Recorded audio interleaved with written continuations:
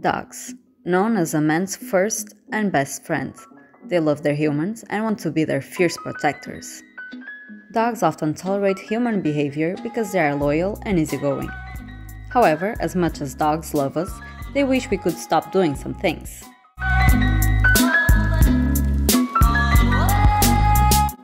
Let's try to keep our companions happy by avoiding doing this. Number 10. Yelling at them. As any of us, your dog doesn't like to be yelled at or harshly punished. Yelling and punishments can actually upset or scare your dog.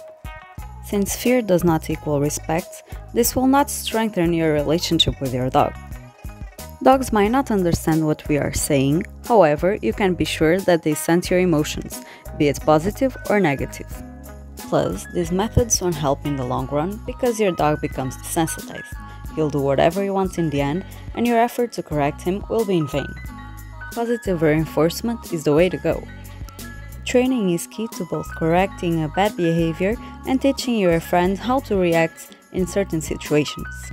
Giving your dog a direct command is more likely to work than a stop it. Be sure to reward him when he complies. This way, he'll understand that this new behavior is good and he did a good job. Number 9. Being alone all the time. If you're looking for a pet that will be happy spending hours alone, a dog probably isn't the right choice.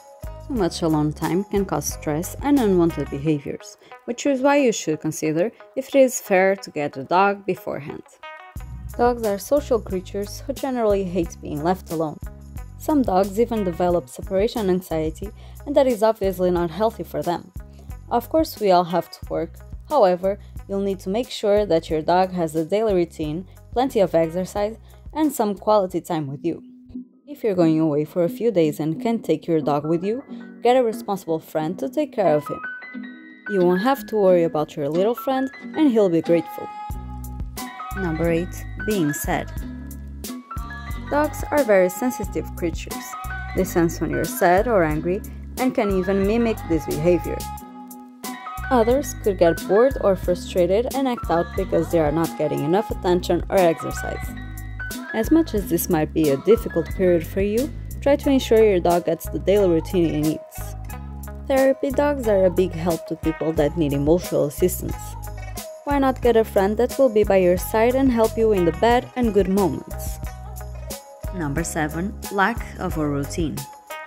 A routine is essential for your dog. He'll want to have a good behavior to satisfy and protect his humans. The problem is, he won't know how to best behave if you don't teach him. When implementing boundaries and rules, you need to be firm, no exceptions allowed, otherwise your dog will be confused. Additionally, not knowing what the limit is might stress your dog as well. Positive reinforcement will help your dog understand what is acceptable and what is not. Your pet sees you as a leader. Try giving him clear commands and rewarding him when his behavior is the one you're looking for.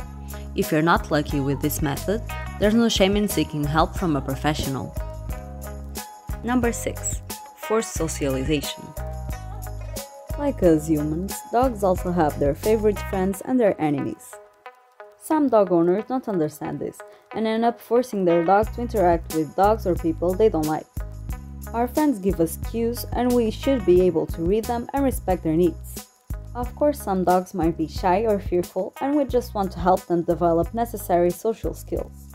However, knowing the difference between gentle boundary pushing and forcing an interaction is vital for your dog's safety and sanity. Don't forget that your job is to care for and protect your dog, and if you push him too far in a situation like this, he will react negatively. Worse than this, your dog will lose its trust in you and might even make a negative association with a park or a certain dog or person. To resume, you should always try to read your dog's reaction when interacting with others. Number 5. Arguing in front of them. I'm sure you've already seen your dog react when you are playfully fighting with someone. Truth is, you won't know the difference between a real argument or a fake one, and you're just aggravating him for no reason. Your dog is your brave warrior. He will protect his family as much as possible. He'll be very confused when he sees mom and dad fighting. I mean, who should he protect first, right?